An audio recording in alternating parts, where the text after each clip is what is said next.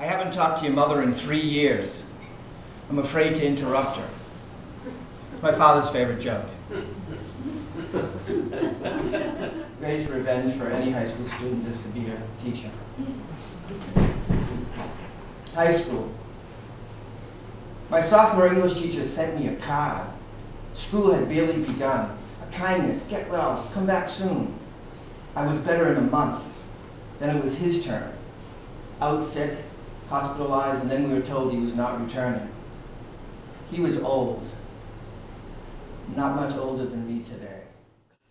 I thought about visiting him in the hospital, at least send a card. How high could that have been? My mother worked in Malden Square, in a greeting card store. He died and then it was too late to do anything except to go to his wake and funeral, which I didn't. I was busy, falling in love. One day it was Beth's dimples, another Debbie's eyes, still another Angie's hips, and then Geraldine's lips. The thought of him lying in bed, waiting for my card, still tears at my conscience. These days, my students, they walk right into me, surprised I'm not a desk or a chair. They are so busy falling in love.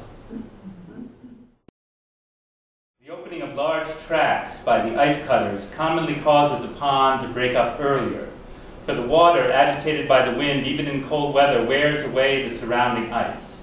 But such was not the effect on Walden that year, for she had soon got a thick new garment to take the place of the old.